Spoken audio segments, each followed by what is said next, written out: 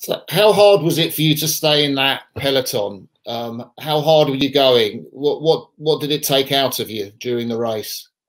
Yeah, it's like Zwift races are like quick changes of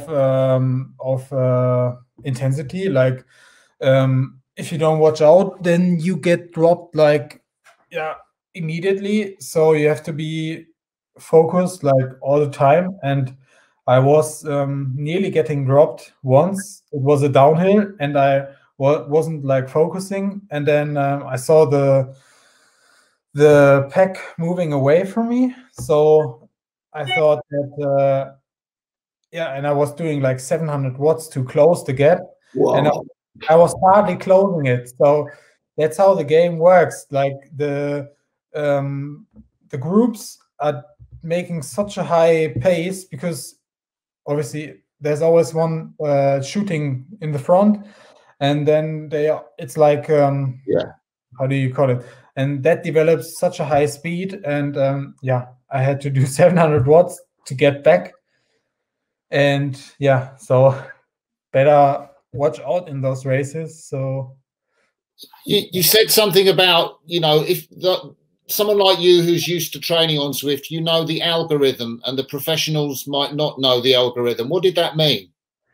Yeah, just like I said, like when you get behind the group and you don't have the draft anymore, then you can pull out as much as you want. You won't get anywhere close to closing the gap.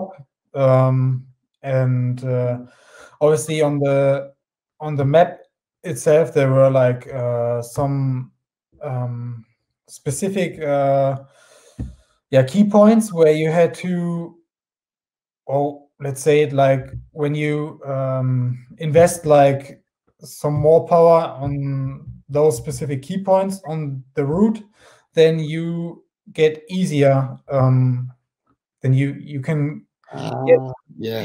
get more easily over like a hill or something, because like the gradient is not always equal. So for example, in the last climb, there was the first right corner, and it was really steep. After it was like 10%, and if you invested like a bit more before the corner, and that's why also because my avatar went to the front after that turn, because I invested like a bit more. And it's those little things that add up in the game. And so if you know the key points, if you know the map itself very well, then you can obviously save some energy. And